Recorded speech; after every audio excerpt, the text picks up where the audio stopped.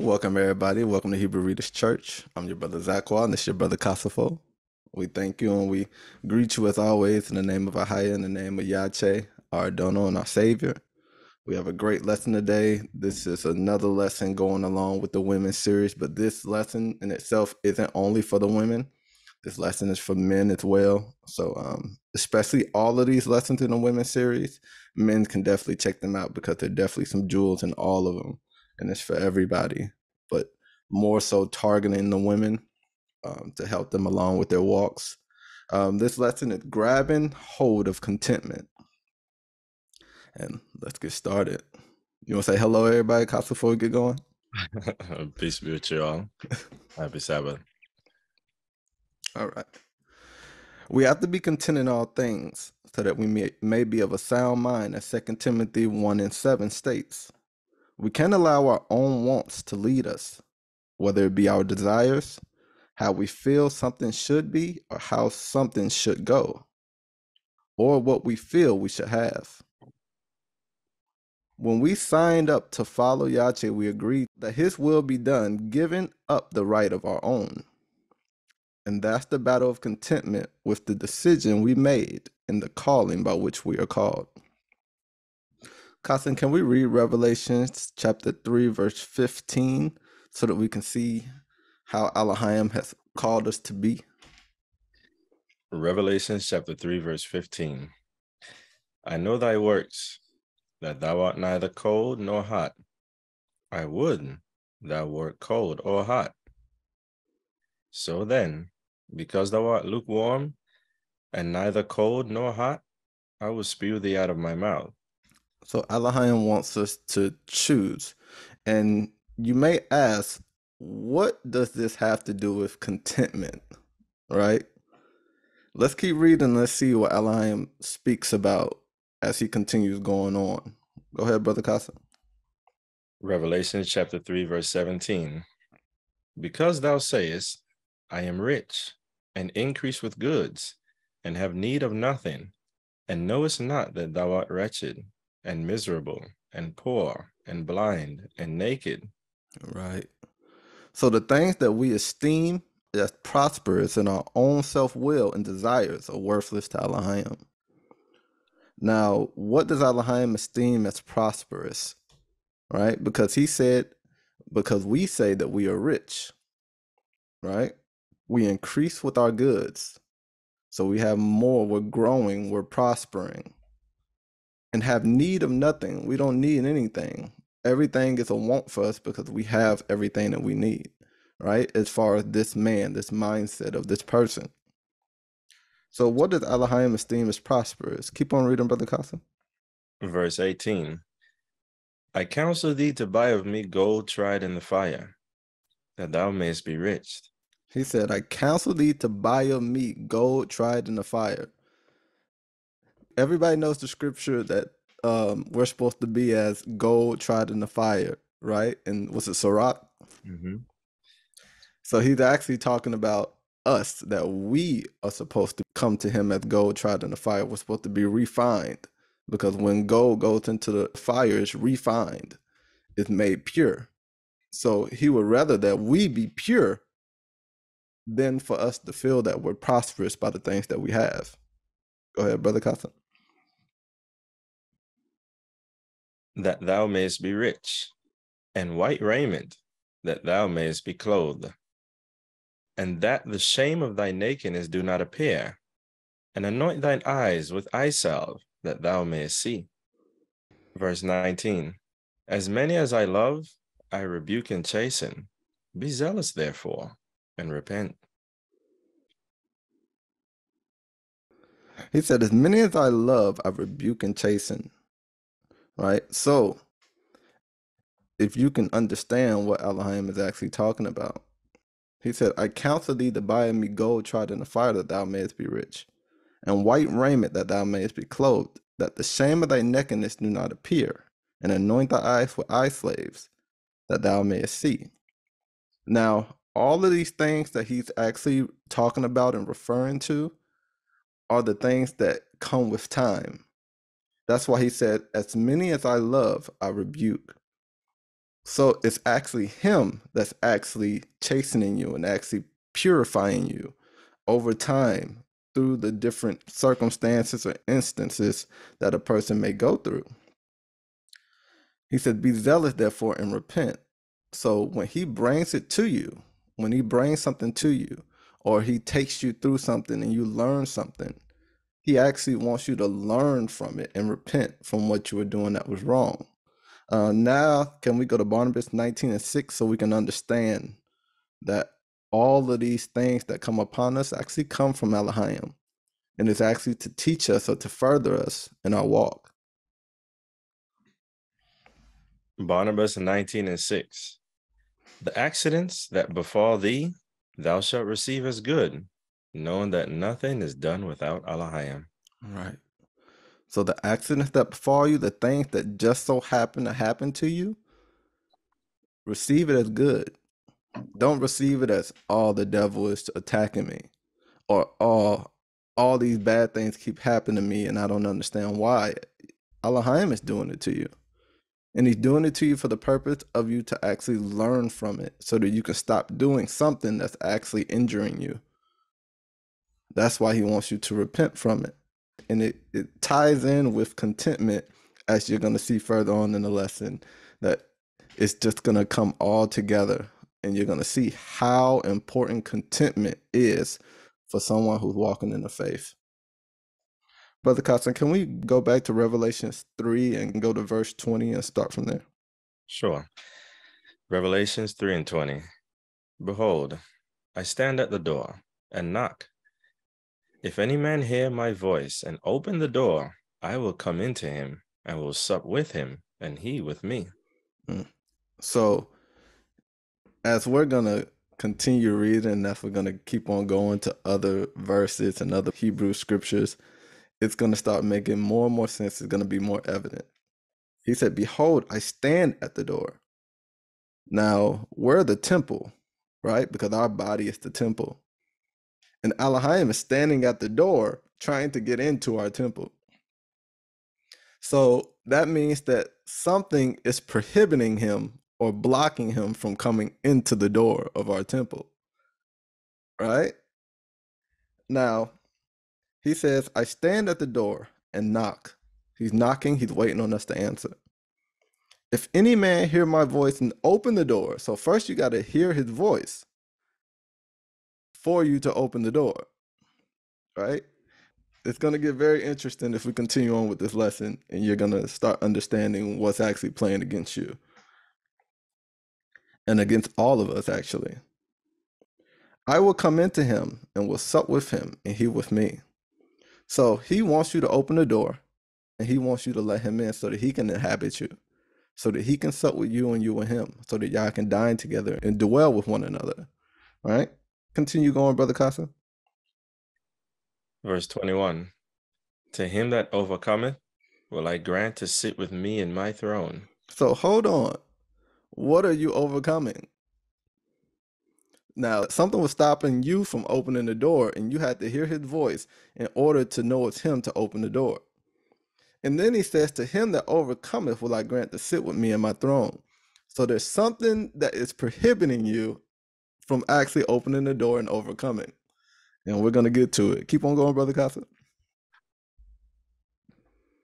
To him that overcometh will I grant to sit with me in my throne, even as I also overcame, and am set down with my Father in his throne.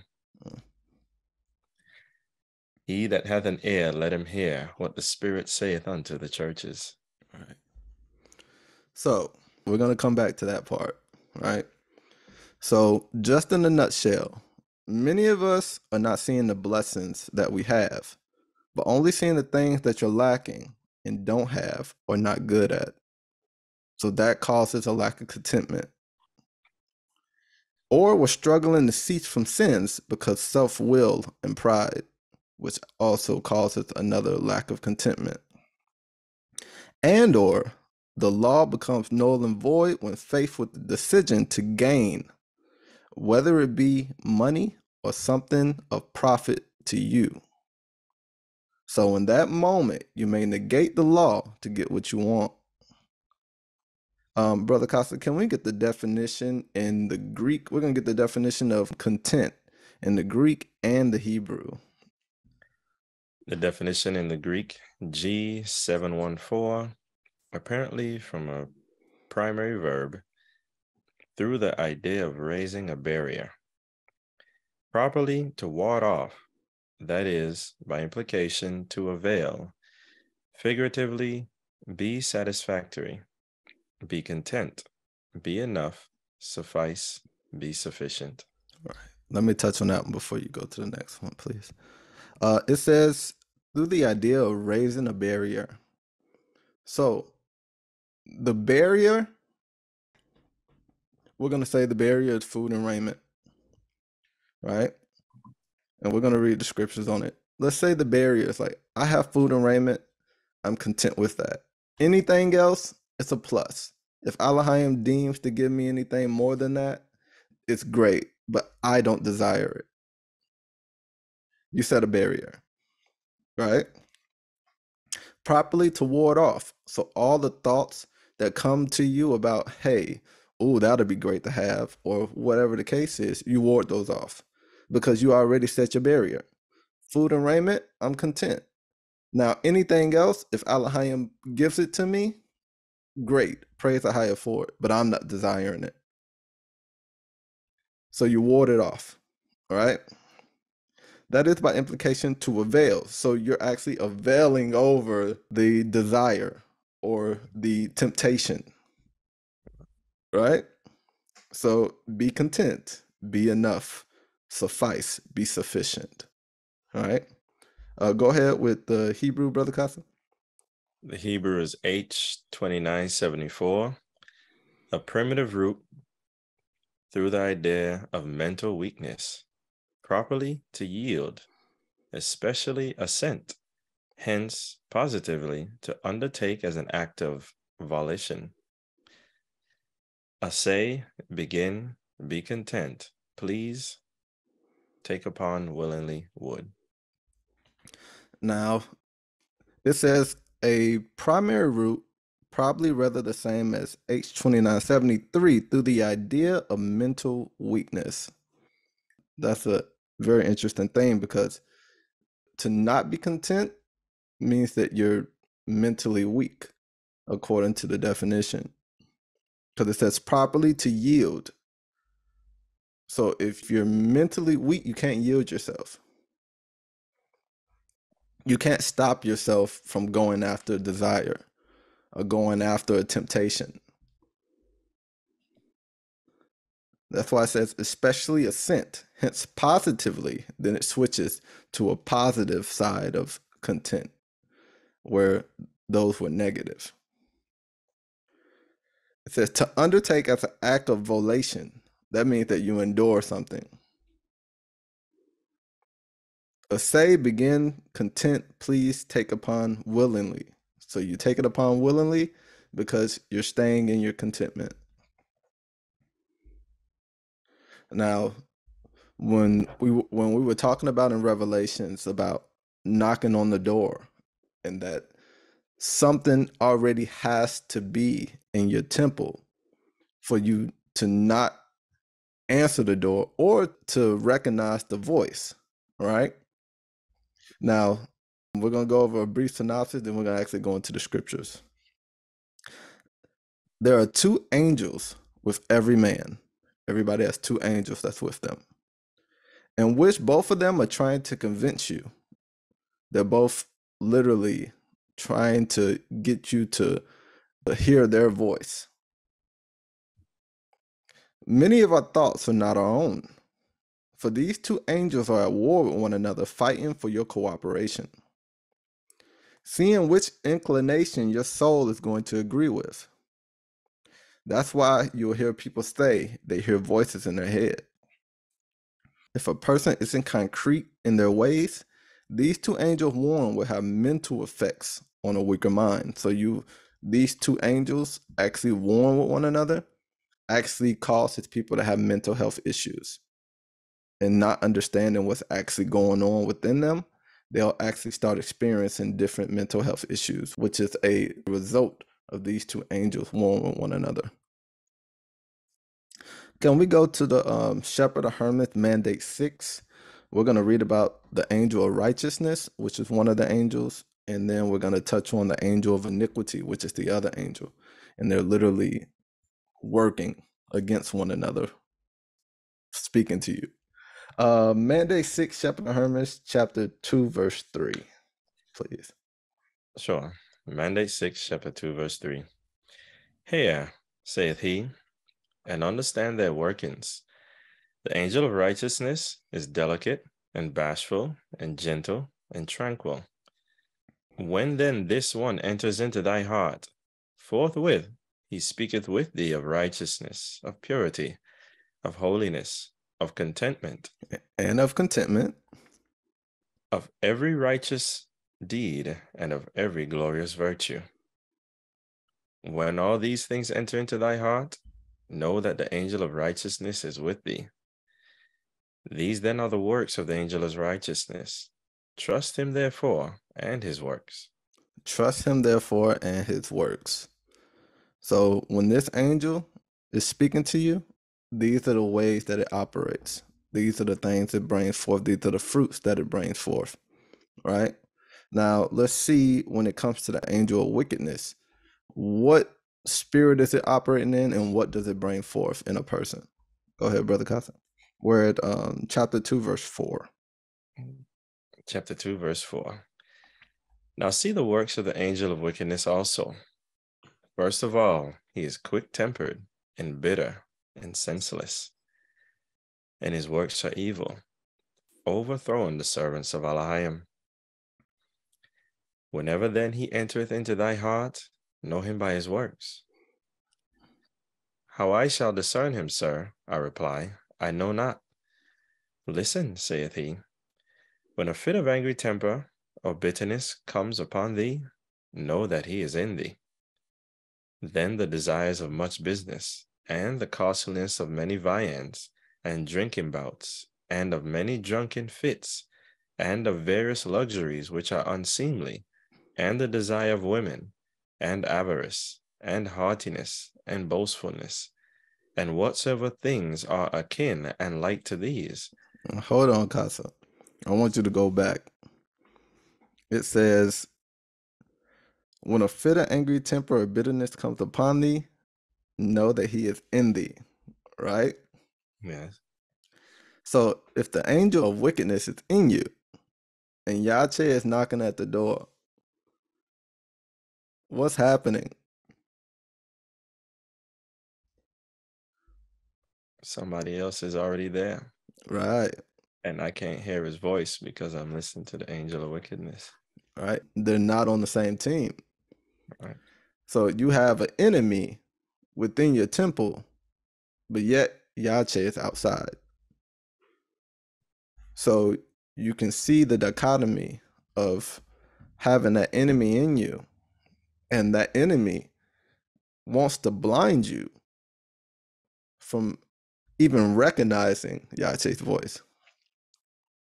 He wants to blind you, and that's why a lot of people go into like they're blinded, like they can't see their faults, they can't see the things that they do wrong, because the only way to stay in it is to be blinded.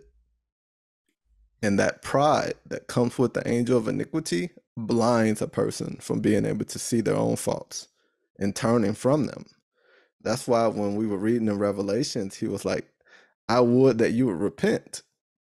I would that you would actually want to put on these garments to be tried in that fire. I'd rather you put on these white garments so that you can actually start seeing the things that's going on within you.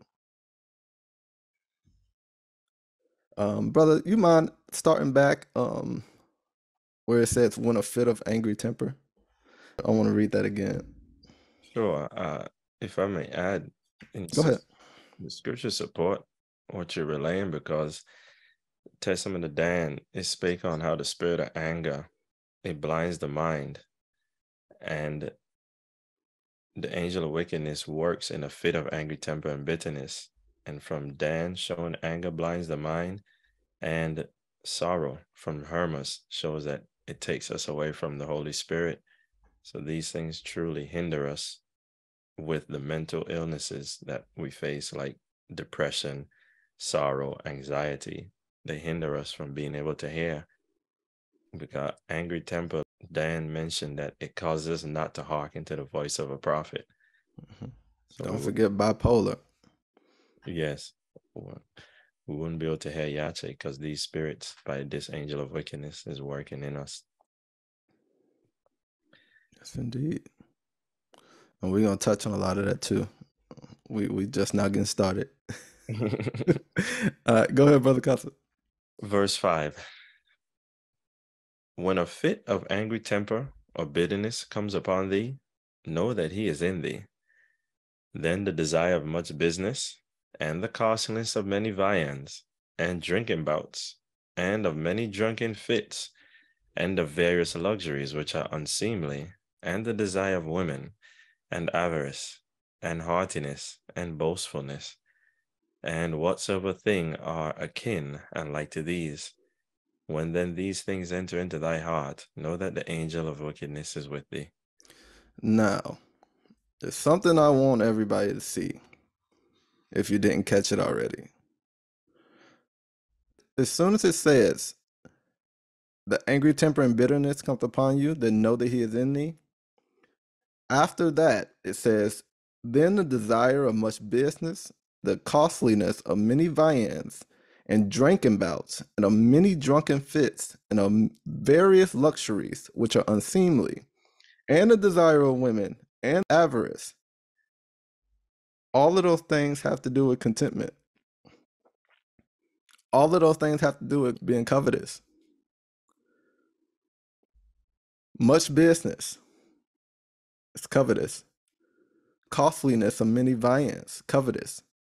Drinking bouts, covetous. You're drinking a lot, excessively. Many drunken fits, various luxuries, which are unseemly because it's covetous. And desire of women, you get lustful, which is covetous. All of those things have to do with contentment. So you can see how important contentment is when it comes to actually warding off the angel of iniquity or the angel of wickedness. Contentment is powerful. We're getting into it. I hope y'all are listening. When then these things enter into thy heart, know that the angel of wickedness is with thee. So you wouldn't be able to hear a prophet. You wouldn't be able to hear Yache at the knocking at the door because you're so consumed with the angel of wickedness. And it has a place in you. The angel of wickedness is in your heart. So that's why your works become evil, because the righteous angel has no place in you to lead you to Yache, because that's the whole point of the righteous angel and the angel of iniquity. They're both supposed to lead you somewhere. The angel of righteousness leads you to Yache. The angel of wickedness leads you to the devil. They're both operating as entities for one side or the other. So if you were actually operating with the angel of righteousness, you would then learn Yache's voice. You will open the door for him because you're acclimated to his works. So you will know him because you know the works of the spirit of him. Whereas if you're operating in the spirit of the angel of wickedness, you don't know his works. They're foreign to you. So you're not accustomed to it. You're like, okay, that's strange. I don't really know what's going on there, but I know this. and it leads you further down the rabbit hole. Brother Costa, you had something? Everything this we've been taught to serve the angel of wickedness in our life. Oh yeah, definitely. This is all the lust of the world. The desire of much business, costliness of many viands, which is foods, drinking bouts, so we want to party, and various luxuries to live it up. And these things are unseemly because it's against the commandments. And desire for women, avarice, which is a greedy desire for wealth and material gain, and haughtiness and boastfulness, then we can get and show everybody what we got or what we've done.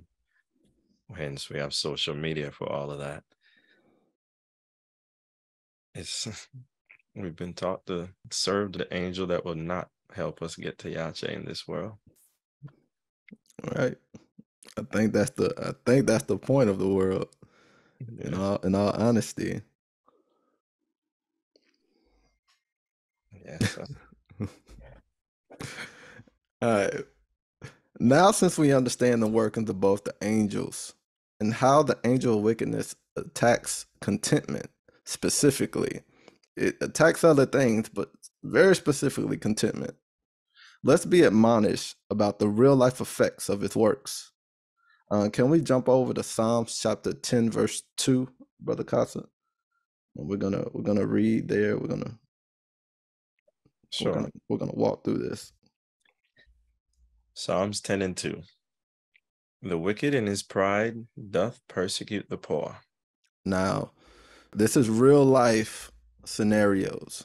We're going to bring it down to modern day understanding, right? The wicked in his pride doeth persecute the poor. Now, a lot of people would be like, man, that don't really apply to me.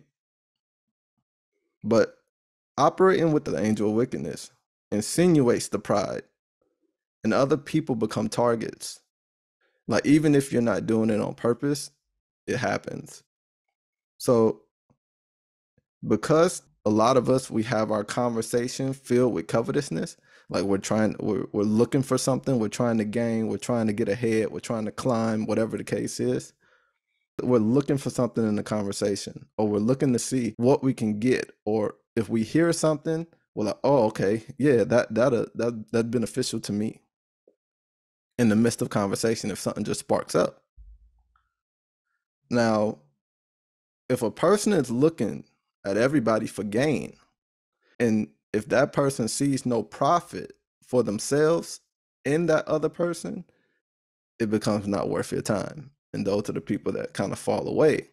But the people that you feel give you some type of benefit, those are the people you stick with. And you do it unaware, but you still fall into it.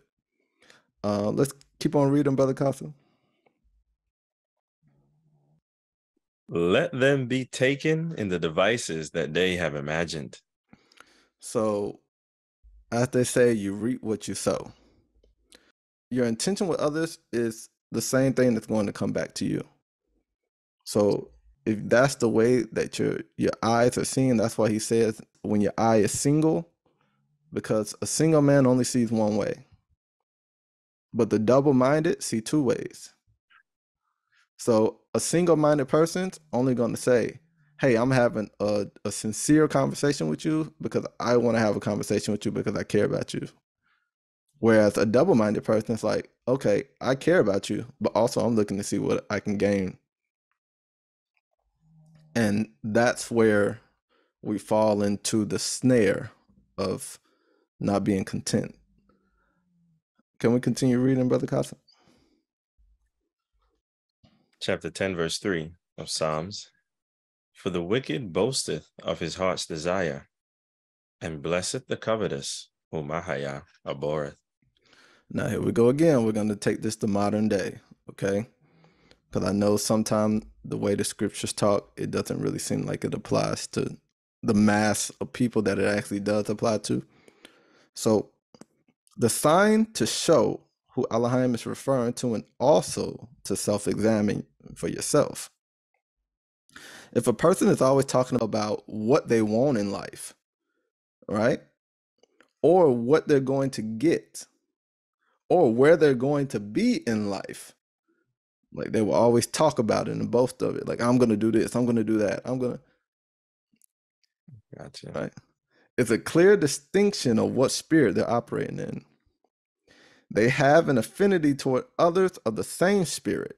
So when other people are boasting about what they're doing and what they got going on and stuff like that, or what they're working on, or whatever the case is, they have an affinity toward other people like that, because it's like, okay, that person driven, that person that's inspiring me, when that person is boasting too.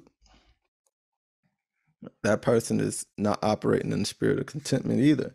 So your spirit just cleaves to it. And they're both walking in covetousness because they're not waiting on Elohim. They're not looking for Elohim's will upon their life. Okay, whatever Elohim has me to do, that's what I'm going to do. I'm going to continue doing what I'm doing right now until Elohim shows me what else he wants me to do. You see the different mindsets, because a single-eyed person, they're going to keep their eyes set on Elohim. Always. Cause it's making me, I think I'm about to jump down, man. I need that scripture up. If you don't mind going to it, we'll. I got you. Testament of Issachar, chapter 4, verse 2-3. The single-minded man coveteth not gold. He overreacheth not his neighbor. He longeth not after manifold dainties. He delighteth not in varied apparel. He doth not desire to live a long life, but only waiteth for the will of Elohim. The single-minded man. So the single-minded man, he's not looking for money. He's not overreaching his neighbor. I mean that he's not stepping upon his neighbor to get up the ladder.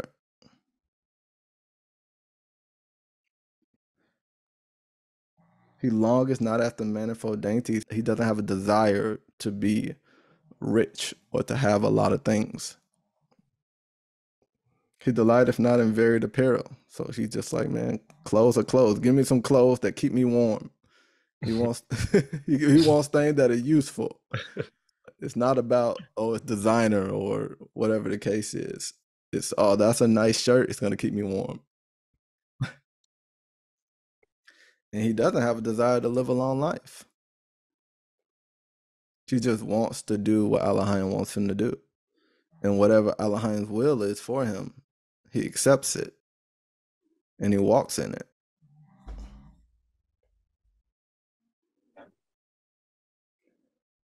And this is how we have to be. We have to keep that mind so that Elohim will be pleased with us, and that contentment will actually keep us from going off into a snare and going and stumbling somewhere, or going off the path from the left hand or to the right. If we actually keep what he has shown for us to do, and to keep that contentment, it actually strengthens us in our walk.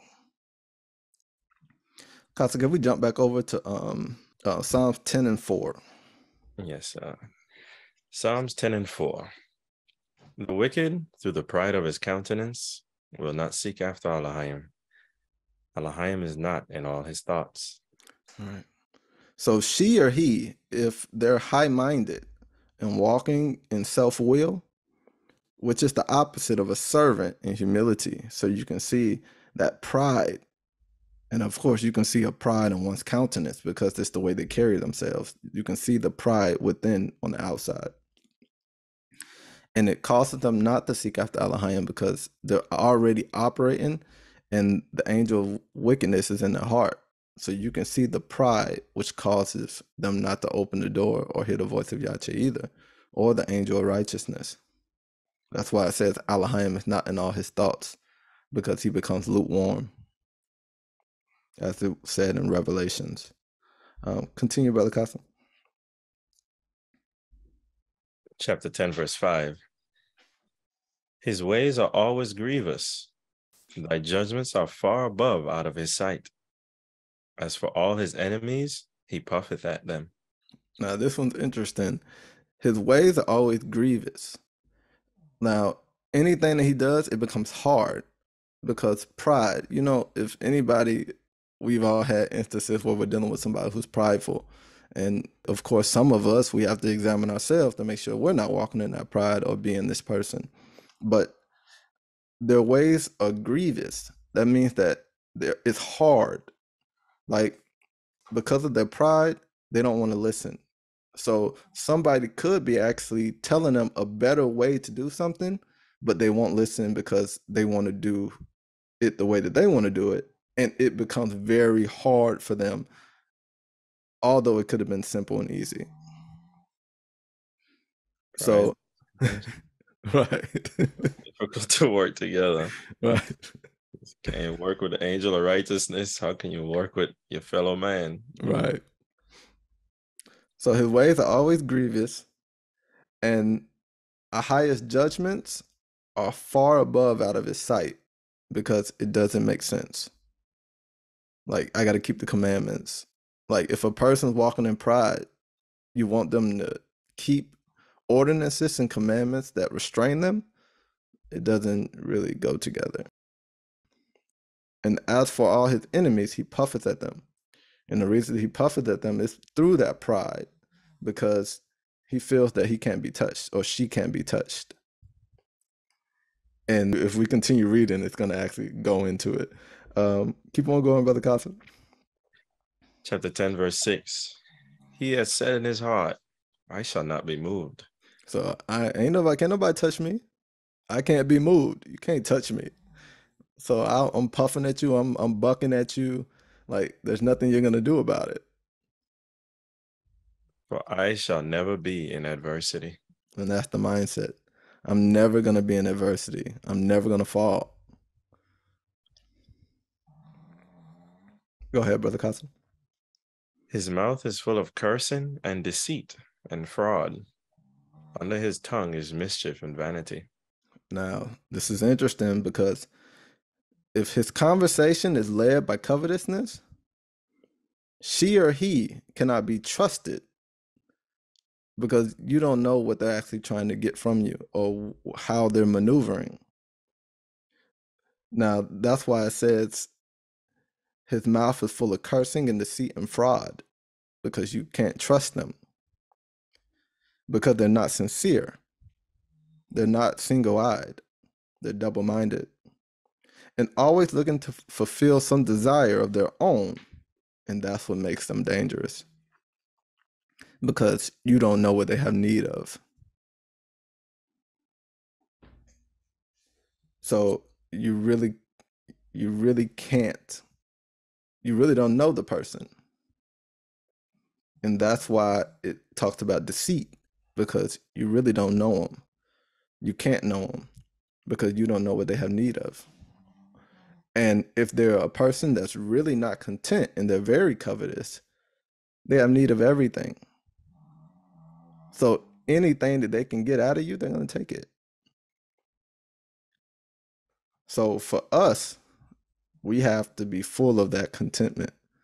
We have to be content in all things, and we have to do it according to the scriptures so that it'll save us and keep us from any spirit further taking us away from the doctrine of Yache.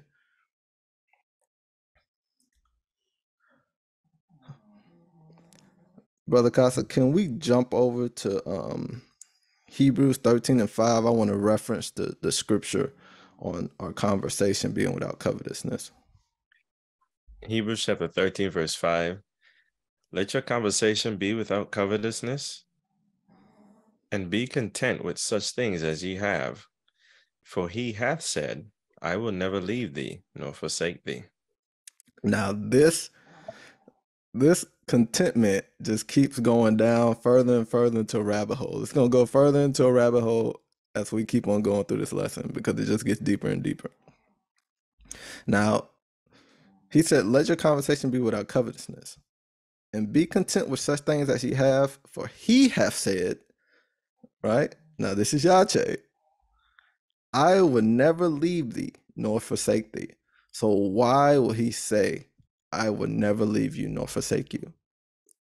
Because having that lack of contentment shows that you have a lack of faith and trust in Yache. Because your self-will and that covetousness, you're actually showing that, hey, I don't feel that I have enough. I don't feel like I'm taken care of. I feel like I have to take it upon myself to get these things so that I can feel comfortable and feel complacent. You're completely omitting Yache.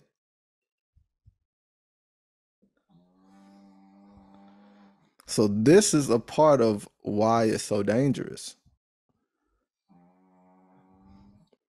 And that's why self-will is such a dangerous thing.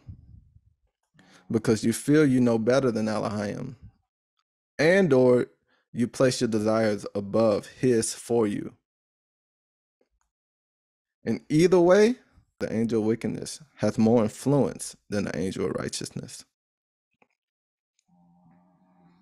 The angel of wickedness has more of a place in your heart and in your temple than the angel of righteousness.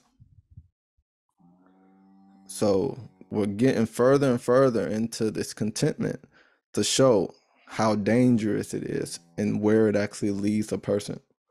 Brother Casa, can we continue reading in Psalms? We're at chapter 10, verse 8. Psalms chapter 10, verse 8. He sitteth in the lurking places of the villages. In the secret places doth he murder the innocent. His eyes are privily set against the poor. I know these scriptures, like, without actually understanding them, it makes it very hard to understand what he's actually referring to. But praise Yahweh. He sitteth in the lurking places of the villages. In the secret places doth he murder the innocent. His eyes are privily set against the poor. Now, this is a person who's covetous, who is not actually operating in the spirit of contentment. She or he is an opportunist. Whenever they see an opportunity to gain, they're going to take it, not considering the effects or the state that the other person may be put in. And usually when it refers to the poor is usually the kind people that don't really have a lot, but they're willing to give it to people. As we know, like people that are of a lower estate, they're more willing to give. And this specific person who's covetous, they're not mindful. They know that the poor person is going to give, and they're going to take it. Usually the poor is kind and will give you their last. And usually the covetous woman or man has more than enough. They have more than enough, but they're going to take more because they're not content. Because they have their trust in things. They have their trust in whatever their desire is. And those things, whether it be what they like to do or whether it be items or whatever the case is, this is a general sense of contentment because it goes into all facets. That woman or man will continue to be an opportunist in all scenarios. So just like modern day, you can see how even the state of women, they're very, very opportunistic. If they see that they can get something out of a man, they're going to take it. If they see they can get meals from him, they're going to take him. Although they may not like him, they're going to take the meal. Or they're going to take him buying stuff or taking on trips or whatever the case is because of what it talks here in Psalms of how a person that's covetous is going to operate. And you can see that covetousness in society today, and it's overtaking people. Go ahead and keep reading, Brother Casa. Psalms chapter 10, verse 9. He lieth in wait secretly as a lion in his den. He lieth in wait to catch the poor. He doth catch the poor when he draweth him into his net. Verse 10. He croucheth and humbleth himself that the poor may fall by his strong ones. I hope y'all are paying attention. Now, it said he lieth and waiteth a lion in his den, and he's catching the poor, right? Because she or he that's covetous, they're going to catch people because usually because of whatever they're doing, whatever they have that's gainful. For women, it's probably their beauty. For men, it's probably their money, because they're already covetous and they got a lot of money, so they can continue using the money to catch more people to make more money, and so on and so forth. It's a cycle because that's what they have their trust in. It says, he croucheth and humbleth himself. This is the part that's really important. That the poor may fall by his strong ones. Now, we know how Elohim speaks. Strong ones. Why would it not just say, he croucheth and humble himself, that the poor may fall by him? It says strong ones. So now we know that it's multiple entities at work. It's not just the person. Because the word strong ones means numerous. So it's not just one entity. So now we can see that there's other evil spirits that have attached to the woman or man. And now they're not operating on their own. They're operating in multiple spirits that are actually leading and counseling them. So we can see how the angel of wickedness actually has its place, and how when it speaks about in Matthew, how it brings more spirits than just its own, you start picking up all the spirits of wickedness that comes in dumping. Right. He's an angel, so he's a messenger. Right. Speaking on behalf of the other spirits of wickedness. So now you're inhabited by more than just not being content. Now you're inhabited by pride. Now you're inhabited by we could just go on.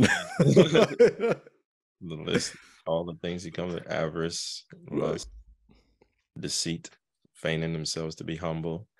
All the works of the flesh, pretty much. Yeah. All right, let's continue, Brother Casa. Verse 11. He hath said in his heart, Elohim hath forgotten. He hideth his face. He will never see it. And at the end of it all, that person becomes convinced or blinded, or the spirit or the veil of deceit comes upon them, that Elohim can't see anything. And that's the only way that they can stay in it, is the evil spirits have to deceive you first to stay where they are. So you see the veil of deceit being placed upon the person to keep the angels of wickedness in control of the temple. They have to be able to control the inside, because it's okay if Yache's on the outside, as long as he's not on the inside with them. And we know the Holy Spirit doesn't do well with evil spirits. So she's not going to be in there. She's going to be on the outside with Yache.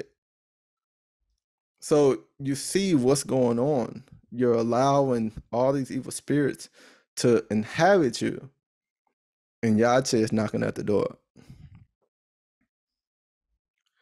So we see the veil of deceit, that Elohim can't see anything when a person is gone, operating in these spirits. But we know that Ahaya sees everything. Yeah. And nothing is hid from his face.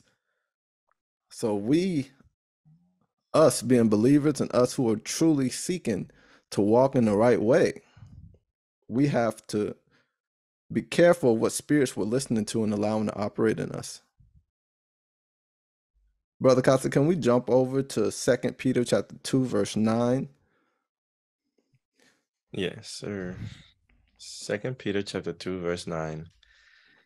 The Lord knoweth how to deliver the pious out of temptations, and to reserve the unjust unto the day of judgment, to be punished. So the Lord knows how to deliver us. Ahaya knows how to deliver us out of every temptation if we want to be delivered. If a person has the right intentions and heart, the Lord always makes a way to get out of a situation. Whether you have to be patient and wait for the opportunity, or something happens and He allows you to find your way out of it. If you really want to get out of a situation, wait on Elohim and He'll deliver you, because that's what He does and that's what He said He's going to do. And I can attest for it because He does it for me all the time. And He also can suffer an unjust person to live, hoping that they would change their ways. He can allow their days to be prolonged. That's why it says, and to reserve the unjust until the day of judgment, to be punished. But His intention is not to allow you to live long so that you can make it to the day of punishment. His intention is that you will actually repent. Can we go to Wisdom of Solomon, chapter 11, verse 23 and 24? Yes, Wisdom of Solomon, chapter 11, verse 23. But thou hast mercy upon all, for thou canst do all things, and winkest at the sins of men, because they should amend. Because they should amend. Because they should amend means that they will repent or turn from their ways. Go ahead, Brother Casa. For thou lovest all the things that are, and abhorrest nothing which thou hast made. For never wouldest thou have made anything if thou hadst hated it. So Elohim didn't create any person because He hated them. Men choose the way that they're going to go. But Elohim created everybody because He loves us. And He wants us to choose the right path. But everybody can make their own decisions. We all have that ability to choose. There's a verse in the Apocalypse of Paul that confirms that him extending our lives is to give us opportunity to repent, not for the sake of actually wanting to judge us. In Apocalypse of Paul, chapter 4, it says, For indeed the Son, the great light, often addressed the Lord, saying, Lord Allah Almighty, I look upon the impieties and injustices of men. Permit me, and I shall do unto them what are my powers, that they may know that thou art Elohim alone. And there came a voice saying to him, I know all these things, for mine eye sees and ears hears. But my patience bears with them until they should be converted and repent. But if they do not return to me, I will judge them all. So the scriptures confirm it's with good intent that He extends our lives. Amen. Amen. All right, let's understand self-will. Can you get the definition for self-will, Brother Casa, please? Sure, I can. Self-will, G829 out of the Greek. Self-pleasing, that is, arrogant, self-willed. Now you see how arrogance and self-will go together? Self-pleasing, so that means that they do things that makes them happy. They do things that makes them feel a certain type of way, or they do things that makes them feel whole. That is arrogant, because an arrogant person doesn't think about anybody else when they make a decision.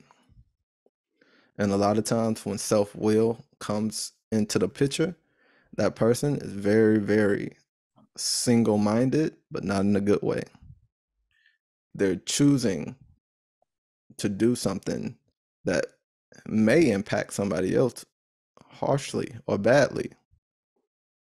But in that moment, it's about their own self-pleasing. It's about their, exactly as it says, self-will, self-pleasing. Can we jump back to 2 Peter chapter 2, verse 10, please? Sure. 2 Peter chapter 2, verse 10. But chiefly them that walk after the flesh in the lust of uncleanness, and despise government. Presumptuous are they, self-willed. They are not afraid to speak evil of dignities. All right. I wanted to go over the definition of self-will so that we can understand the verse prior to. When it's talking about governments, it's not talking about the world government. It's talking about the heavenly government. It's talking about Elohim and his law and what he set forth. Okay. Them that walk after the flesh of uncleanness and despise government. So when you're walking under the flesh and the lust of uncleanness, you can't keep those things that are holy. You can't keep those things that are righteous because you're not hearkening to the angel of righteousness, right? Presumptuous are they. So they're very presumptuous in their works. They're self-willed. They're not afraid to speak evil of dignities. So the things that are right, things that are righteous, they're not afraid to speak evil of things that are good and righteous. So they'll have something to say about somebody that is trying to do something right or is trying to change. So you can see that spirit working. Right? So it's very hard for them to succumb to the law or to the fruits of the spirit, right? The things that we've been instructed to do. So if any of us find that we're getting on somebody for trying to change or getting on to somebody for trying to do the right thing, then you know, hey, I need to examine myself. Because you see the spirit that's working. Let's continue, Brother Costa. Verse 11. Whereas angels, which are greater in power and might, bring not railing accusations against them before the Lord.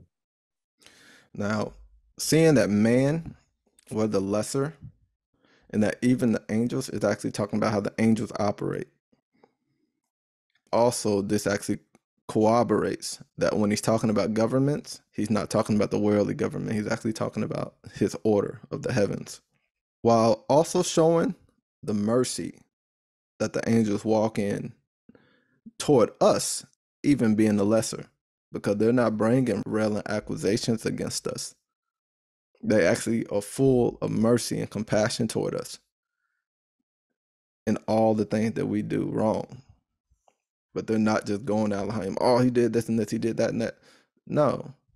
And that's the way that we're supposed to be operating. We're not supposed to be bringing railing accusations against one another, operating in that spirit, trying to down one another, but more so trying to help one another to grow, help one another to prosper, to move forward, to overcome. So even in that, it really helps us to understand how we're supposed to operate and how that contentment of just having that single eye will help us in our walk. Can we continue, Brother Casa? Sure. Verse 12.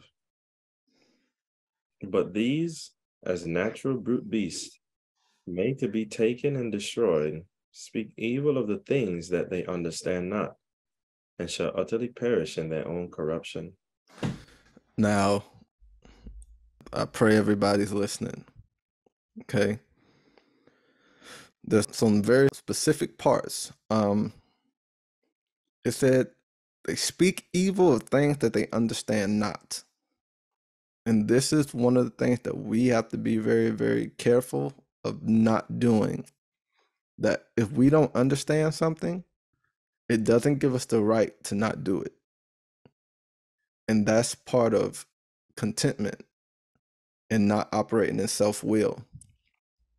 Because if Elohim instructs us to do something, we have to be able to do it and not say, I don't understand it, so I'm not going to do it. And especially for women and their husbands, If the husband asks them to do something, they can't say, I don't want to do it because I don't understand it.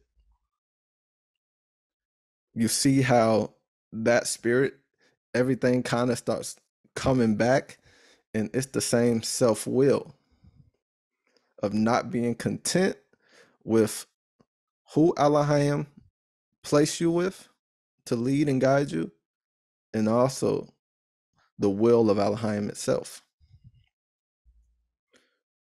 Because we have to be content with his will upon our lives. Because that's where the self-will comes from, is that you're not content with the will of Elohim upon your life. So you may feel that you know better, or that you know a better way, or that you're right. And you might justify it in your mind just because you don't understand it. You may find a way to justify it for yourself, that whatever you're doing that's not according to what was commanded or told you, that you will find a justification for why you're doing the right thing, although you're not doing what was commanded. And that's when you start falling into that self-will from the lack of contentment.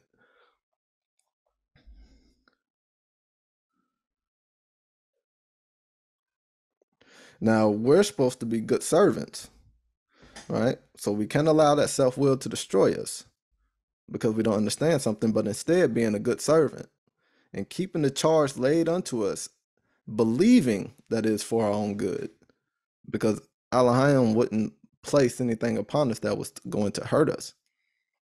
But a lot of times it's us that chooses a different path that ends up hurting us because of our double mind.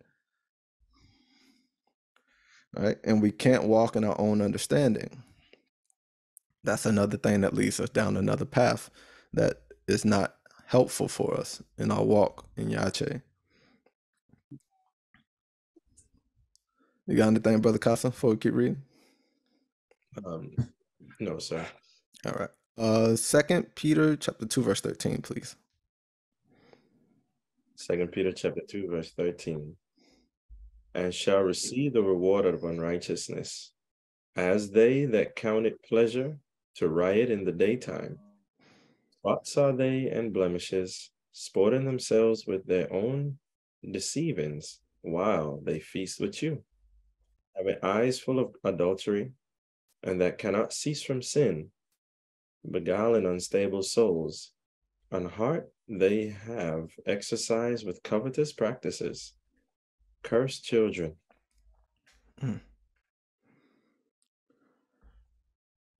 So you can see how everything is coming back to not being content.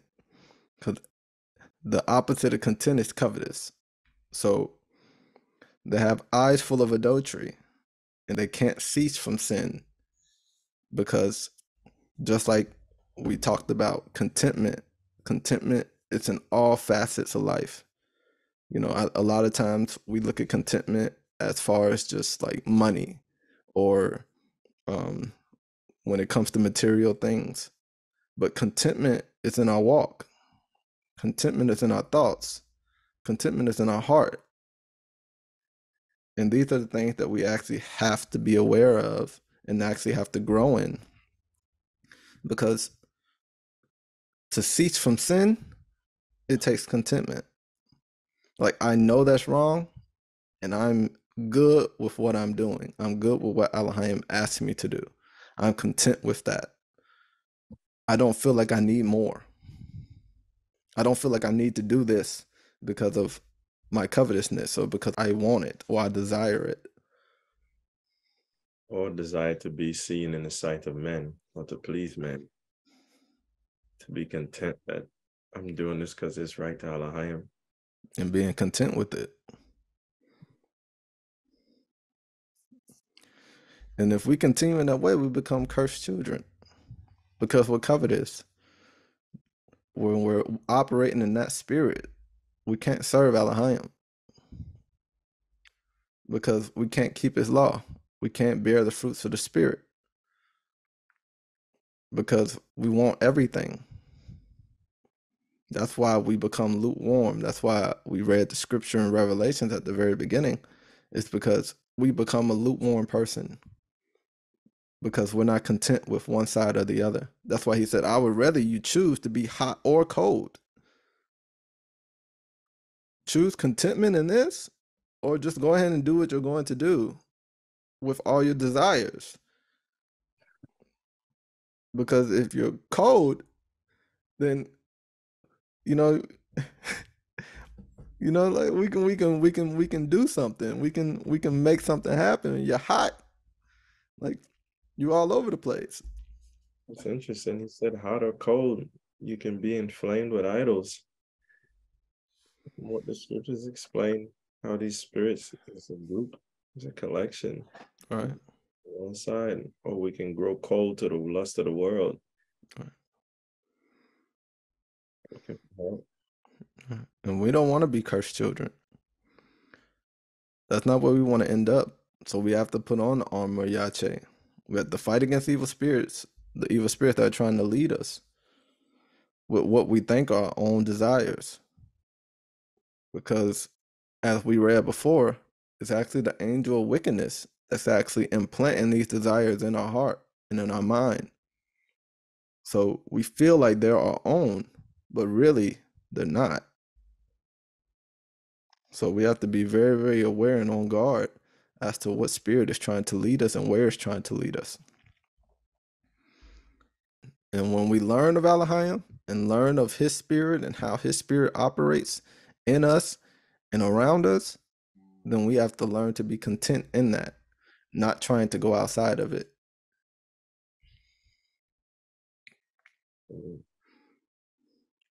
Brother Casa, can we read Sirach chapter 10, verse 6? Yes, sir. Sirach 10 and 6. Bear not hatred to thy neighbor for every wrong, and do nothing at all by injurious practices. Right. So be not spiteful. Right.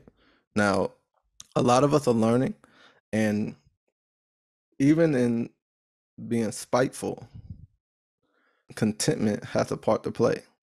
There's actually two things that have a part to play in being spiteful. And one is contentment and one is pride. Because your desire to be respected, in most cases, your desire to be respected and or treated how you feel someone's supposed to treat you actually ends up affecting you in this. Because you're not content to the will of Elohim, that things may come upon you, and it's from him to teach you or to help you grow. And at the same time, the pride comes in because you feel it's supposed to be another way. So you can see how one would get spiteful. It's like, okay, you're not treating me the way I want to be treated, so I have a problem with you. Not understanding that it was Elohim that actually caused it to happen for your own growth. And knowing that.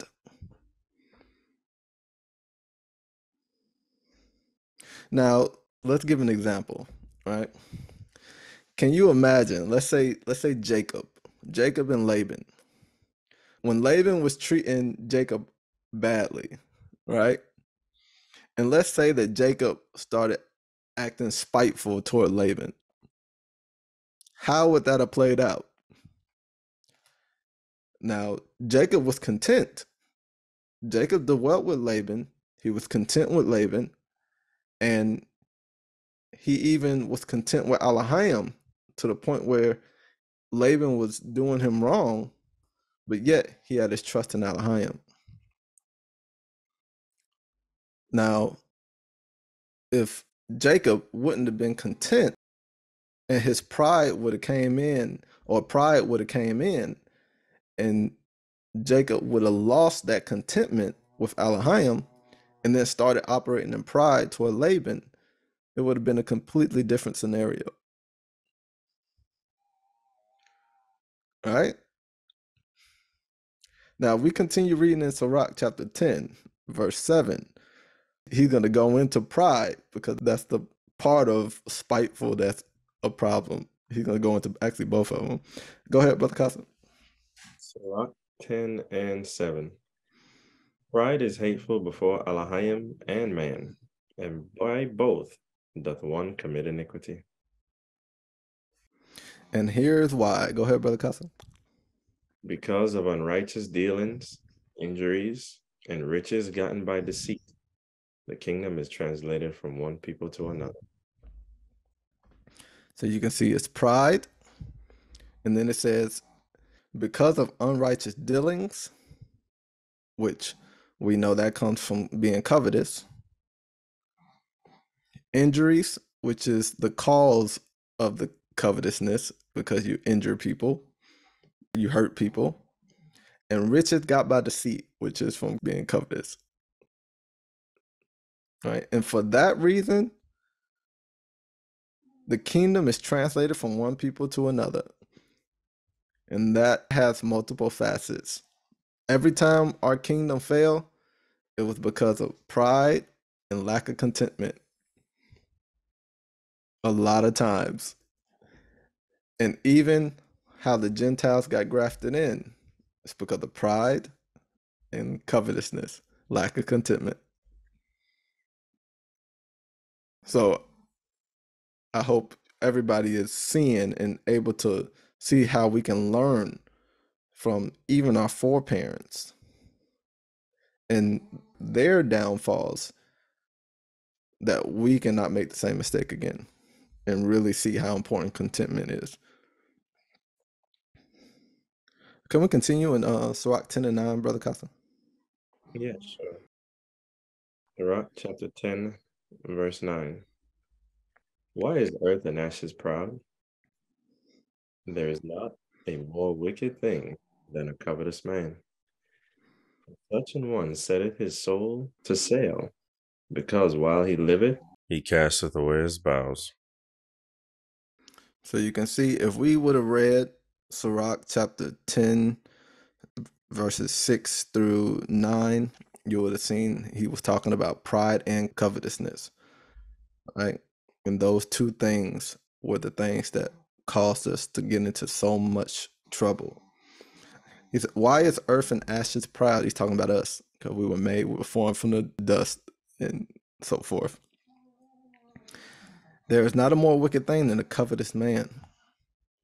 Right? And as we're reading, we're seeing why. Because it's so hard to trust them. And we want to be trusted. We want to be trustworthy. That's actually what we're actually commanded to be, is trustworthy. So we can't have a lack of contentment and being trustworthy, because the contentment is supposed to be a part of our character. We're supposed to walk in it. We're supposed to talk in it. We're supposed to think in it. It's supposed to be in our heart. So we have to change. We have to grow in that contentment and do all things unto Yache. If we're not here to live for him, what are we living for? And that's a great question for all of us to ask ourselves. What are we living for if we're not here to live for him? If we're not here to do his will, what will are we here to do? So it's something to think about, something to ponder on. Can we read Sirach 14 and 3? Sure. And we're gonna go down into that. Sirach 14 and 3. Riches are not comely for a niggard. And what should an envious man do with money? Can we get the definition of niggard? A niggard is an objectively ungenerous, stingy. Right. So he's ungenerous and stingy, so that everybody can understand what they're referring to. It's an ungenerous man or a stingy man, right? So it's saying riches are not comely for an ungenerous or stingy person. So if a person is stingy, riches aren't helping him in his walk. Right? And what can an envious man do with money? Because it's never going to be enough. it ends up being a snare to them. Right? Go ahead, Brother Casa. Can we read Sirach 14:4, please? Yes, sir. Verse 4. He that gathereth by defrauding his own soul gathereth for others, that shall spend his good riotously. So he gathers by defrauding his own soul. He's lying to himself so that he can lie to other people.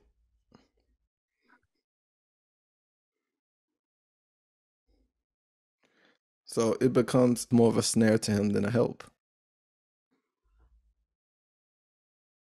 That's exactly why it reads what it reads in Sirach 14:5. He that is evil to himself, to whom will he be good? He shall not take pleasure in his goods. So he's evil to himself because he lies to himself. He lies to himself so that he can get what he wants, or that he can convince himself that it's okay.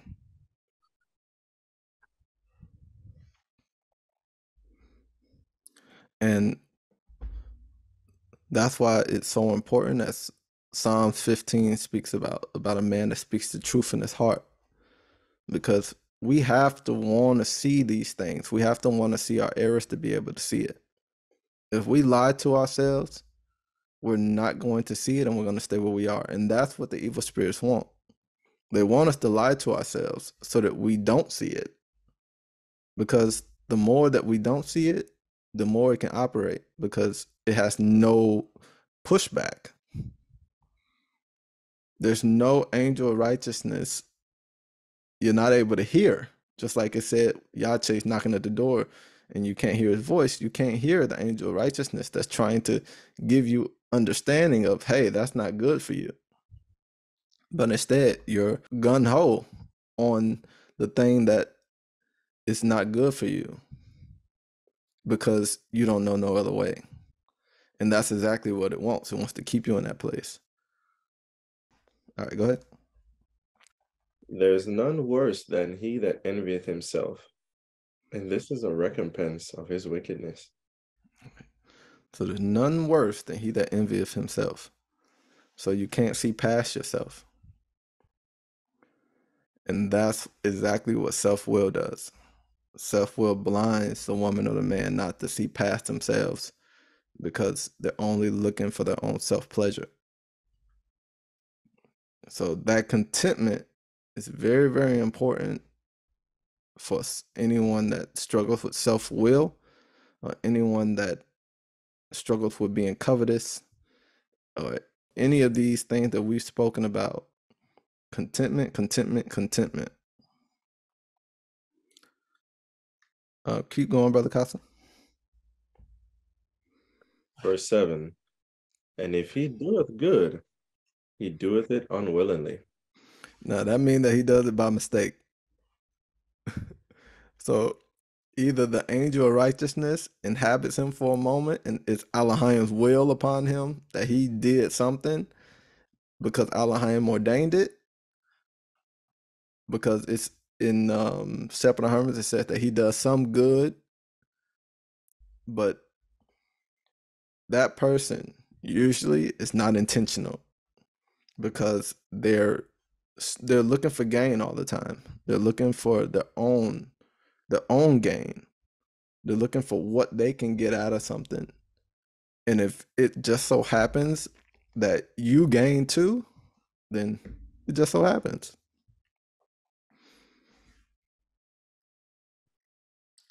Keep going, Brother Casa. And at the last he will declare his wickedness. And at the last, his true intentions always come out. Go ahead. Verse 8. The envious man hath a wicked eye. He turneth away his face and despiseth men. A covetous man's eye is not satisfied with his portion, and the iniquity of the wicked drieth up his soul. And that's where we want to stay away from. We don't want to not be satisfied with our portion that Elohim has given unto us. Go ahead. That's why Paul said, them that compare themselves amongst themselves are not wise. Mm-hmm. Verse 10. Mm-hmm. A wicked eye envieth his bread, and he is a niggard at his table. Right? So he's stingy, right? So he don't want to share. You see a lot of people, they don't want to share their food or whatever the case is, or whatever it is that they have. They don't want to share. They're stingy. You can see that lack of contentment. It plays in so many facets. It's amazing. Go ahead. My son, according to thy ability, do good to thyself, and give the Lord his due offering. Mhm. Remember that death will not be long in coming, and that the covenant of the grave is not showed unto thee. Do good unto thy friend before thou die, and according to thy ability stretch out thy hand and give to him. Now he's telling us what we can do to help us with contentment, to help us with that covetousness, right? Knowing that we all are going to die, right? But he said, do good before you die.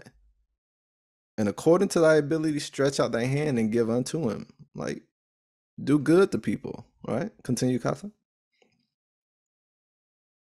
Defraud not thyself of the good day, and let not the part of a good desire overpass thee.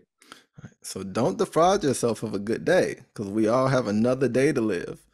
Take advantage of the day that we have to live and do good, right? And don't let a good desire overpass you. So when that angel of righteousness you actually hear them for that moment, make sure you do it.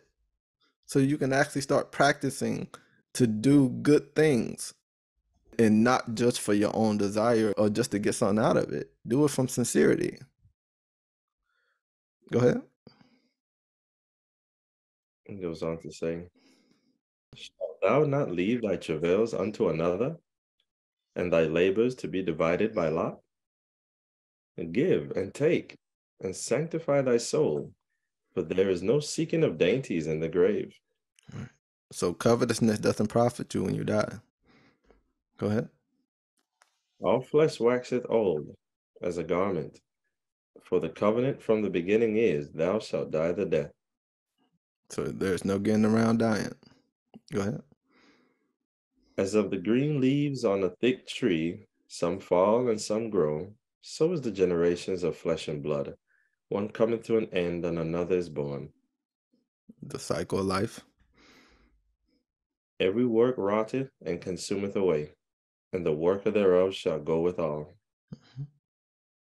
Blessed is the man that doth meditate good things in wisdom, and that reasoneth of holy things by his understanding.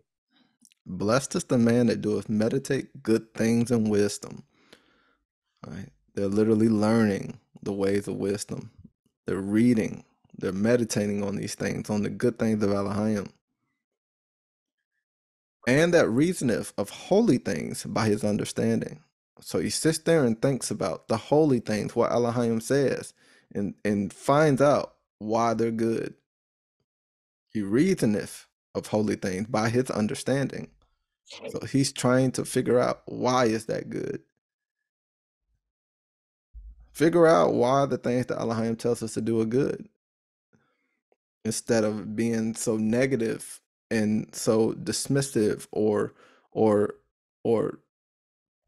resistant. Thank you. Or resistant, but actually coming to it and saying, you know what, why is that good? Looking it up, saying, okay, all right. He doesn't want us to eat pork. Okay, why? Oh, this, and this. It's hurting the body. Okay, all right, that's good. Reason. Go ahead, brother. He that considereth her ways in his heart shall also have understanding in her secrets. He that considereth her ways. So now we're talking about the Holy Spirit when it said, blessed the man that doeth meditate good things in wisdom. Of course, we know wisdom, Chakoma, is the Holy Spirit. He that considereth her ways in his heart shall also have understanding in her secrets. So when you consider the ways of righteousness, the Holy Spirit actually starts helping you. Go ahead. Go after her as one that traceth, and lie in wait in her ways. All right. Seek after her. Go ahead. He that prieth in at her windows shall also hearken at her doors. All right. So you have to be intentional. You have to be intentional to follow after the Holy Spirit. Right? And you have to learn of her. Search the scriptures. We have videos about the Holy Spirit. Go and check those videos out and actually learn how she operates and what she does and what she brings forth and what she looks for, in a person. So you can start operating that way so that she will actually be with you. Go ahead, Brother Casa. He that doth lodge near her house shall also fasten a pin in her walls. Hmm. He shall pitch his tent nigh unto her, and shall lodge in a lodging where good things are. He shall set his children under her shelter, and shall lodge under her branches. So your children will be well too. If you find her, it'll help the children too because she'll operate in you to help teach the children. Go ahead. By her he shall be covered from heat, and in her glory shall he dwell. Amen. Now, Paul gave us great insight on how to walk in contentment and staying focused on the will of Elohim. Even Paul himself had to learn this to incorporate it in his walk in his life as well. Can we go to Philippians chapter 4, verse 11 Yes, to sir. 13, please? Philippians chapter 4, verse 11. Not that I speak in respect of want, for I have learned, in whatsoever state I am, therewith to be content. I know both how to be abased, and I know how to abound. Everywhere and in all things I am instructed both to be full and to be hungry, both to abound and to suffer need. I can do all things through Christ, which strengtheneth me. So Paul said, whether Elohim wants me to have more at a particular moment, or whether he wants me to have less at a particular moment, I learned to be content with no matter where I am, focusing on the will of Elohim and knowing that he can do all things through Yache who strengthens him, whether it's he needs to be poor for a moment or whether he needs to be rich, to do whatever will it is of Elohim that he needs to do in that particular season. And we're supposed to have that same faith in Yache as well, that we can do all things no matter if we're poor or no matter if we're rich, that we have to be content no matter what is going on in our life, no matter where Elohim has us in that particular moment. Right? Now, we also have to be careful who we're esteeming as righteous leaders as well, because we can't take counsel and guidance from everyone, but instead those that are walking in the faith of Yache. For true servants teach good things and edify. So we all have to watch what spirit we're walking in towards one another. Can we go to 1 Timothy 6 and 2, please? 1 Timothy chapter 6, verse 2. And they that have believing masters, let them not despise them, because they are brethren, but rather do them service, because they are faithful and beloved, partakers of the benefit. These things teach and exhort. If any man teach otherwise, and consent not unto wholesome words, even the words of our Lord Yache Christ, and to the doctrine which is according to holiness, he is proud, knowing nothing, but doting about questions and strifes of words, whereof cometh envy, strife, railings, evil surmisings, perverse disputings of men of corrupt minds, and destitute of the truth, supposing that gain is holiness. From such withdraw thyself. So you can see, even when it comes to people that are supposed to be serving, when we say servants, we mean people that are supposed to be helping the people. You have to watch for that contentment as well, because if they're operating in that same covetous spirit, then you literally are going to fall and be led away at some point as well. That's why it says, supposing that gain is holiness.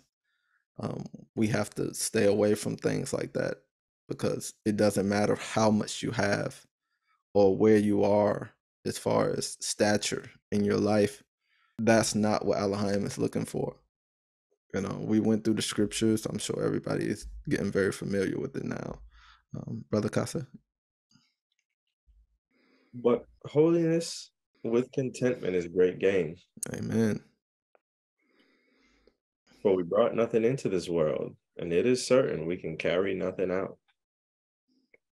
And having food and raiment, let us be therewith content. And having food and raiment, let us therewith be content. That's the wall that we need, the barrier that we need to create. We have food, we have raiment. Anything else is a plus from Elohim. You Okay. mentioned Jacob earlier. Everything was taken from him, remember? Oh, you talking about Jacob? Yeah, you spake on him earlier with Laban. Right. And of course, we discussing all these things, and it's always nice to have some the solutions as well Right. as understanding the problem. Jacob, after everything was taken, all his riches was taken, and he was left with just his staff. And he said, if Elohim would provide for me, he would be my Elohim. You And broke up. What'd you say? If Elohim would provide what? I want to get the scripture, Kyle. He says, I think he said food and raiment. Go ahead. Go find it if you can get it. Genesis 28:20. So Jacob vowed a vow, saying, if Elohim will be with me and will keep me in this way that I go, and will give me bread to eat and raiment to put on, so that I come again to my father's house in peace, then shall the Lord be my Elohim. Mm. And you see, that wall kept him to go through everything he went through by that contentment. Amen. Isn't that amazing? Food and raiment. If I get those two things, everything else is a bonus.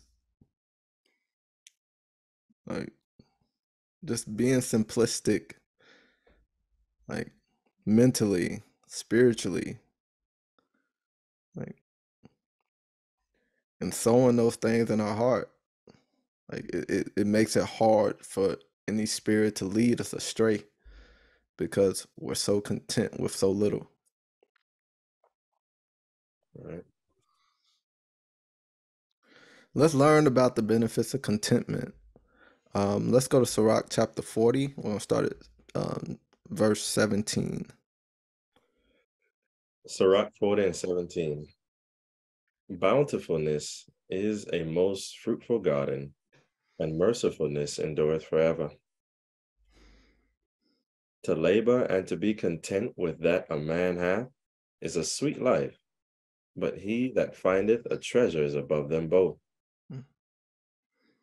Children and the building of a city continue a man's name, but a blameless wife is counted above them both. Children in the building of a city continue a man's name, but a blameless wife is counted above them both. So, a woman walking in sincerity and contentment and able to hear and walking in the fruits of the Spirit and the law is just a great thing. Just being content with what a man hath. Just like Paul said, whether he is abased, like it doesn't matter. Like he's just content with whatever Elohim has given him in that season or whatever the case is. He's content in it. And it helps him in his walk, his spiritual walk. Can we jump over to Hebrews 13:1, please? Oh. Hebrews chapter 13, verse 1. Let brotherly love continue, and be not forgetful to entertain strangers, for thereby some have entertained angels unawares. Now, can you imagine being covetous and entertaining an angel? You're having a conversation with an angel and you're covetous, and they may say something that you may want, whether it be some spiritual gift or whether they're talking about gold or whatever, just anything. I mean, we can take this anywhere. You're having a conversation with an angel and it's a stranger and you don't really know, but you're covetous and you're looking for what you can get out of them, right? And sometimes, even if you're not going in with the inclination of what you can get out of them, you may hear something and you're like, "Oh, that can benefit me." you have to be very on guard as to who who you're entertaining, and you have to do it all the time. You have to walk in contentment all the time, because if it's for you, Allah's going to give it to you. You don't have to find a way to get it. Go ahead, Brother Casa. Remember them that are in bonds, as bound with them, and them which suffer adversity, as being yourselves also in the body. All right. So if anybody's going through something, you go through it with them. If they suffer adversity, as if you suffer adversity. Go ahead. Marriage is honorable in all, and the bed undefiled, but whoremongers and adulterers Elohim will judge. Now that goes into contentment as well. Adultery goes into contentment, because you're not content with what Elohim has given unto you. Right? So marriage is honorable in all, and the bed undefiled, but whoremongers and adulterers Elohim will judge, because whoremongers and adulterers are covetous. Go ahead. Let your conversation be without covetousness, and be content with such things as you have. For he hath said, I will never leave thee nor forsake thee. So that we may boldly say, the Lord is my helper, and I will not fear what man shall do unto me. And that helps us with contentment, that mindset. So that we may boldly say, the Lord is my helper. He keeps me. He gives me food and raiment. I'm content with that. He keeps me. Right? Just like Jacob said, you will be my Elohim. Right? And I will not fear what man shall do unto me. So as long as I have those two things, I don't need anything else. You're not going to sway me, or you're not going to get me to go off and do something that I'm not supposed to do, because I'm so content already. Now, can you imagine if anybody is familiar with the story in, was it Second and Fourth Maccabees, with the woman and her 7 children? If they weren't content with Elohim and what Elohim had given unto them, they were offered everything from the Grecians. Riches, honor, glory.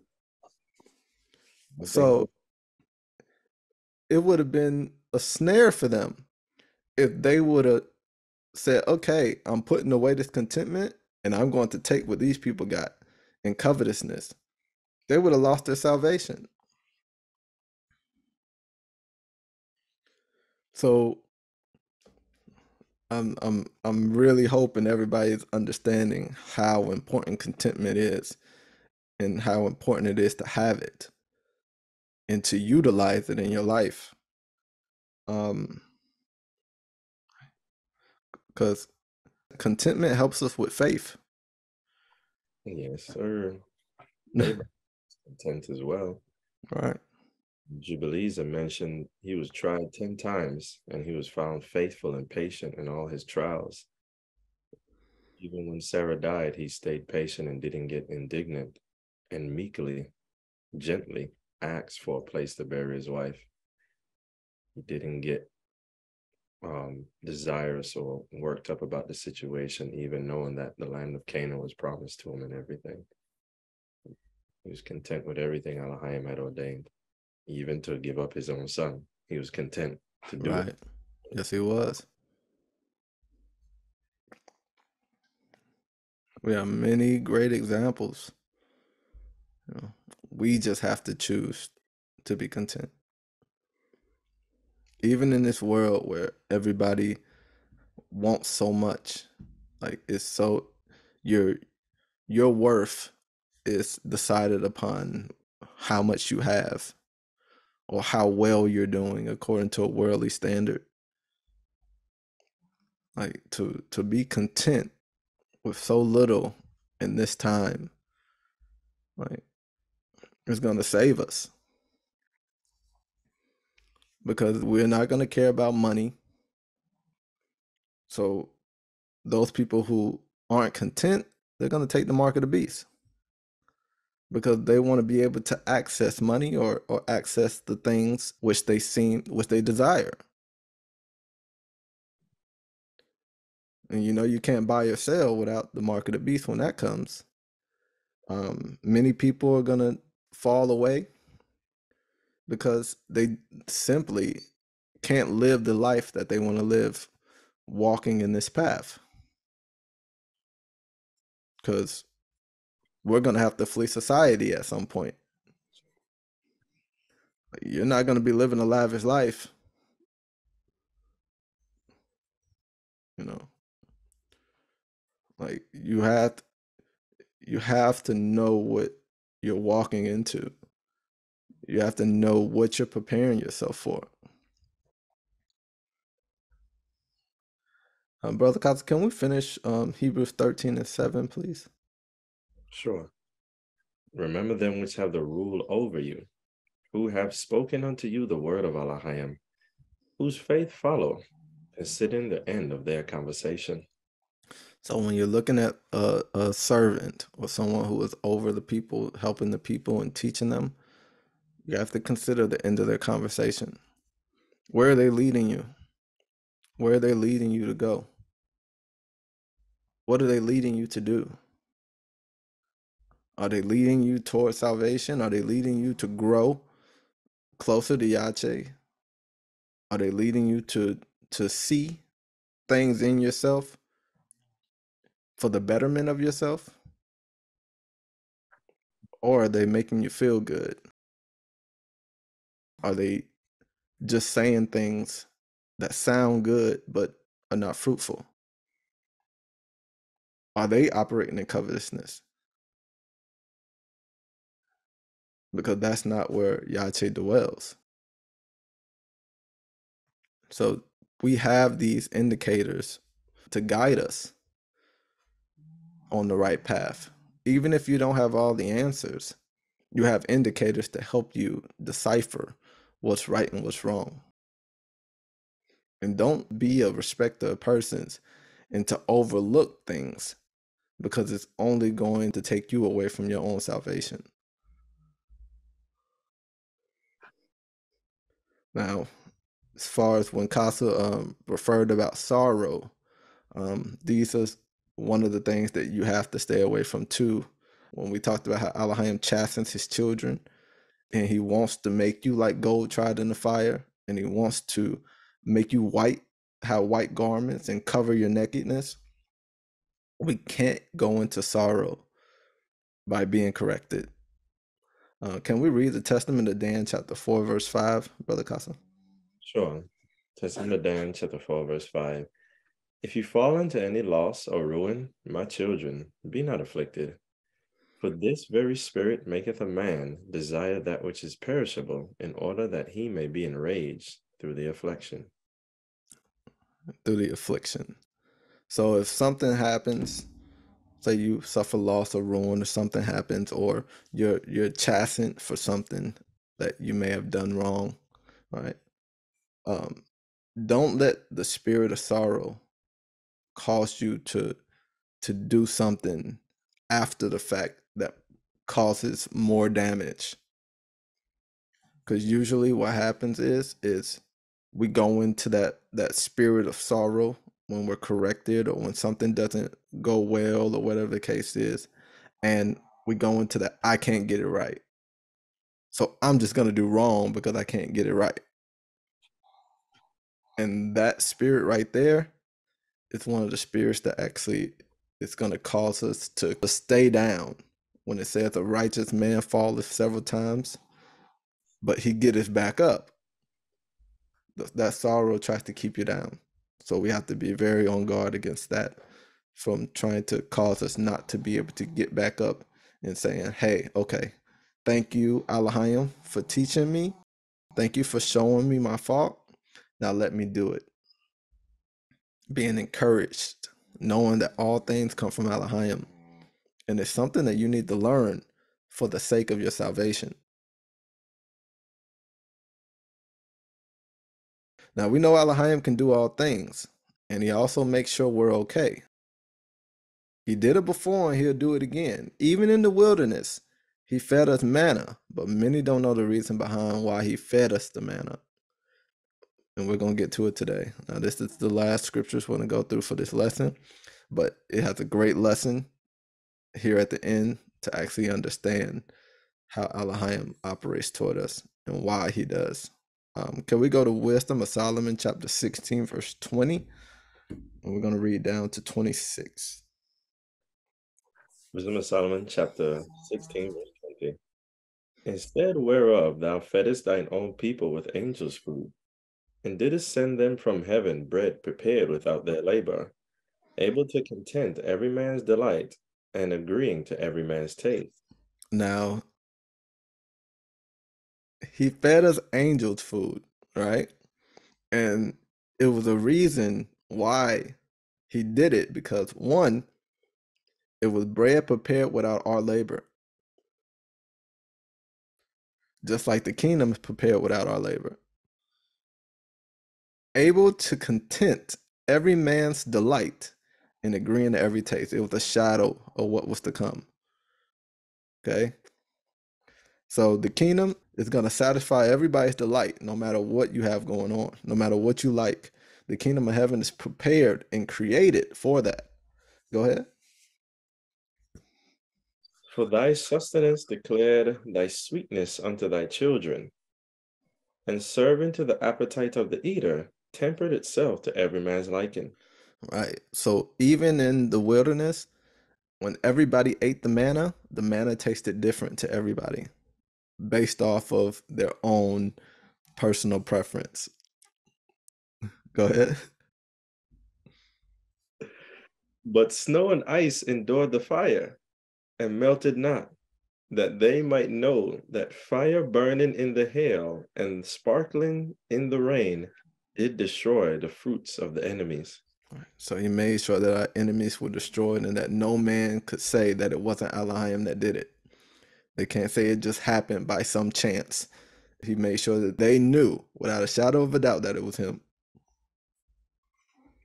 But this again did even forget his own strength, that the righteous might be nourished. For the creature that serveth thee, who art the maker, increaseth his strength against the unrighteous for their punishment, and abateth his strength for the benefit of such as put their trust in thee. You understand that?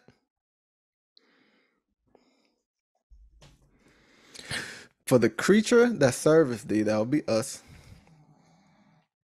who art the maker, which is Elohim, increaseth his strength against the unrighteous for their punishment, and abateth his strength. So he increaseth his strength for those that want to come against us, and abateth his strength for the benefit as such as put their trust in him.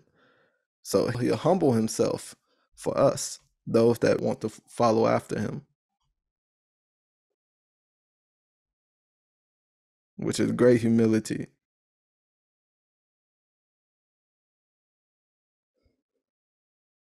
Verse 25. Therefore, even then was it altered into all fashions, and was obedient to thy grace, that nourisheth all things according to the desire of them that had need. All right. So Elohim is content. He operates in the spirit of contentment.